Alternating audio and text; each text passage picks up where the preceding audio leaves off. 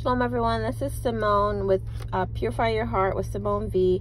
And the Lord put it on my heart this morning. I wanted to get this out earlier, but everything in the Lord's timing to do a prayer for you guys. So I'm just going to let the Lord flow whatever he wants me to release and just to pray over you because like I've said in a couple of the other words, we know that as we enter into the promises that the enemy will try to bring up little things but he can't delay, right? And the Lord is saying with this prayer, really, that remember that our Father, he does what he says. Hallelujah. He does what he says, right? And this is about God's promises being fulfilled in your life for the remnant, for those who've been waiting, those who have been prepared, who've been pruned. You've made the sacrifices and now you're at the precipice, and literally the enemy's been fighting you, whether it's, it's always mental warfare at first, but then sometimes it can manifest in other ways. But the Lord's saying that's all just a smokescreen and a distraction. And so just to be prayerful, to be mindful of what the promises that he placed in your heart, the things that are right in front of you, says the living God, because he is literally blowing our minds with some of the things that he's about to make come to pass, some of the things that have already been begun. And the Lord is literally, for some of you, he's allowing you to retrace the steps he allowed you to take in the past years, or maybe 2-3 years, or even longer for some of you, that the obedience that you've had, and now because of your obedience, the warfare that you've gone through in past seasons, that because you've done that, he's saying you've won the victory. He's already won it for you, and he's saying that your victory is secure. Just like he highlighted the word I gave end of last year, mid last year, about your victory is secure, right? And he's saying that right now, and he wants me just to pray over you guys. So you guys you can pray along with me or afterwards, but he really wanted me to just encourage you guys, to bless you, because I think some of you, that are going through some things right now, and the Lord's saying do not turn away from what you know is the truth, what you know in your heart, what he's already confirmed for you. And so, Father, we just thank you for your covering. We thank you for your love. You're a mighty God. You're an awesome God. We thank you for your Holy Spirit. Father, just flow. You speak and not me. Whatever you want me to pray over your children, over your sons and daughters in this hour, Lord, to encourage them, to uplift them, Father, that they may be blessed, empowered to move forward in the promises that you have right in front of them. So, Father, we thank you right now, Father, for just everything. We know that you said to have a grateful heart, to have a humble heart, a thankful heart in front of you, and to look at the good things and not the things that the enemy are trying to use as distractions to bind them. So we just loose them now, right now, in the name of Jesus. We loose their hearts right now. We loose their minds, that they may be free, that you're speaking freedom and restoration in this hour, that your promises are being fulfilled in this hour. Father, we just thank you for the sunlight. We thank you for daybreak. We thank you for the dawning of a new era in our lives, Father, over your people's life. Father, we thank you for full restoration and manifestation, the unity that you're bringing in your children's lives, in their families, in their households. Father, we thank you for peace, Father, for your shalom, nothing missing, nothing broken. Father, we just thank you, Lord, that you're continuing to provide for your sons and daughters, because you said just as much as you feed the flowers and the birds of the air, how much more will you feed your children? How much more will you provide for them every single thing they need, Father? And we just thank you that you've already won the victory, that we've already crossed over now into the territories that you're giving us, and that you're strengthening your sons and daughters to step out in obedience in the instructions that you've given them that are right in front of them. Hallelujah. We thank you for the businesses that are being birthed in this hour, Father, whether it's in the restaurant business, Father, in the financial arena, Father. We just think in the educational arena, wherever that their heart's been laid to build, Father, we just thank you that you're continuing to build them, and you're sending resources to them, that you're sending ideas, Father, in this hour. We thank you for the angels that are on guard and that have already been loosed, and that according to Psalm 91, they're protected and sealed in this hour to do and to build. We thank you, Father, for your love. We thank you, Father, for your grace and your strength, the strength and the push of your Holy Spirit, the energy that they need, Father, to fulfill, to build with their kingdom spouse, Lord, with the friends that are coming their way, the true kingdom friendships, Father, that you've already been building in this hour. We just thank you for your direct alignment with the proper kingdom families, Father, kingdom alignments that you're already brought forth, Father. We just thank you, Father, that you're giving every son and daughter what they need in this hour, that you're removing every obstacle out of their way, every blockage, Father, that you're helping them to detox their mind, body, and spirit in this hour. You're helping them to remove anything that you've asked, that you give them the strength, Father, to remove those items, that they won't take a hold of their hearts, that they won't be blocked in this hour, Father. Any friendships that you've told them to stay away from, or just to keep that boundary up, we just thank you, Father, that you're giving them the strength to do so, whether it's friends or family members in the past, Father, that because they're literally on the precipice, that these people might try to approach them again, but just encourage them and bless them, Father, to have strength to just pray over those people, but to continue to follow the instructions that you've already given them, to keep those doors closed in the name of Jesus, Father. So we give them strength now. We plead your blood over them, that they would have strength to keep those doors closed to the enemy in the name of Jesus, Father. We just thank you, Lord, that you're blessing your children, Father, that they have everything that they need. We thank you for the houses that you've already established for them, the tangible houses that you're already giving them, Lord. We thank you for the restoration of any vehicles that they might need in this hour, Lord, to drive where they need to go, Lord, to be obedient to you, Father. We thank you for giving them the ideas that they need, the direction and instruction to pick up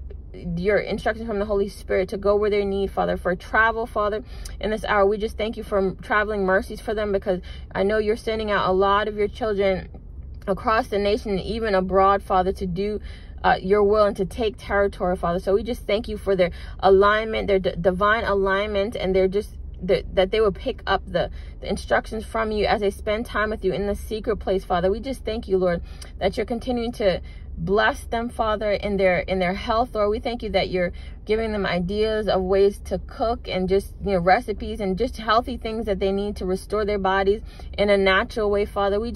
We love you dearly, Father, and we thank you. And we know that everything you've given us on the earth is to strengthen us and to power us and to renew ourselves and our bodies. And we thank you, Father. We plead your blood over your people, and by your stripes they are healed in the name of Jesus, and that you would align them and direct them to good food that would continue to strengthen and build their bodies and give them energy, the blood flow to their bodies and their minds, Father, that they would be able to think correctly, that you're removing the fog from them, Father, the fog that the enemy was trying to place over these last couple of years. You're removing that as you detox them, as you strengthen them to just continue to eat healthy, to drink healthy, Father, just to be in a stance of purity, to purify their mind, their body, and their spirits, Lord. Just to give them that strength, Father. We bind up any temptation in this hour in the name of Jesus, that they will be delivered from any temptation in the name of Jesus. And Father, we know that we all fall short, but every time you said that a righteous man gets back up 7 times. And Father, we just thank you for every time that you allow your sons and daughters to get back up, and that we now in Christ there is no condemnation.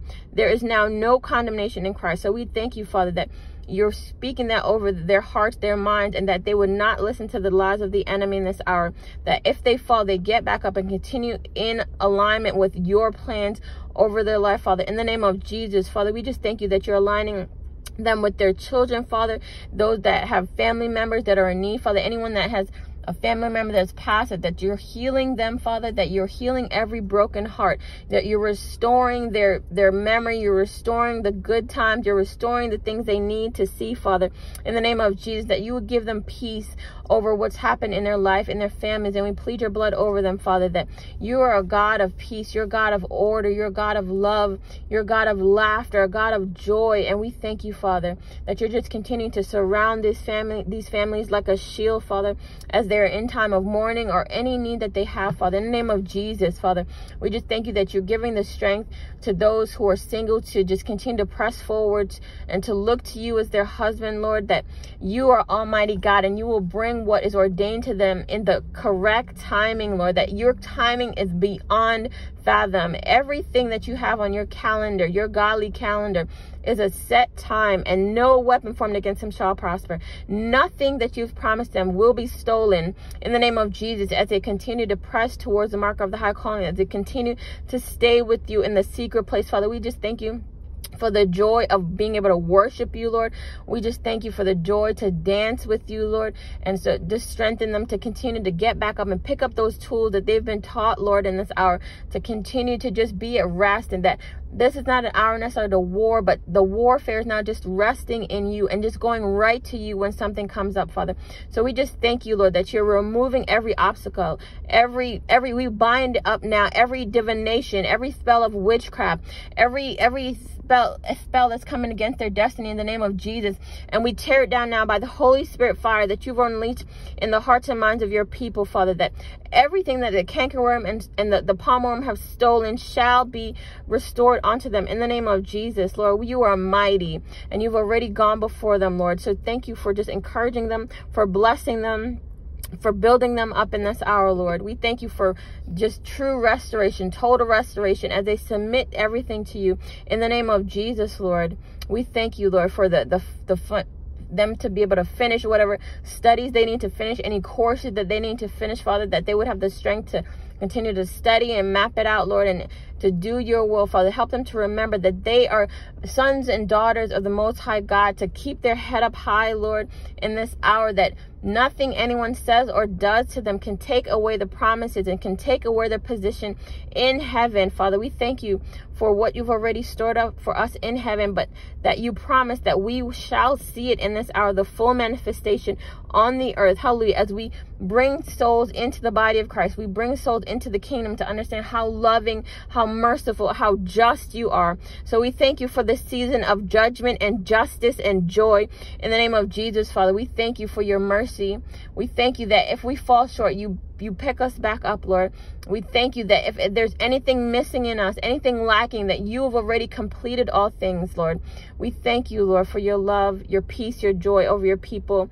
Help them to be encouraged on this day, Lord, to rest in the promises you've given them, that you truly are fulfilling them for those who are still waiting, to help them understand that their perseverance builds their faith and strengthens them for the promise. Hallelujah. That for the blessing when it approaches. So the ultimate blessing is to sit at your feet, to sit in your presence. Hallelujah. So we just love you, Lord. We thank you. We honor you. We just continue to plead your blood over your people, that they're empowered and lifted up in this hour, Lord, that they would look at the positive things that you've planted in their lives, and not at the enemy's attacks, not at the day-to-day issues, but the good things that they have in their life. For you love a grateful heart. You love a joyful heart. And we thank you, Father, according to Nehemiah 8:10, that the joy of the Lord is our strength. And we look to you, Lord, now for that strength. And we just thank you. We love you. We honor you. In Jesus' mighty name we pray. Amen. Hallelujah. And so I just want to quickly, before I end, just read two scriptures the Lord had me look at. And one of them is from the Psalms and one of them is from Proverbs. Hallelujah. I'm going to read Proverbs 1.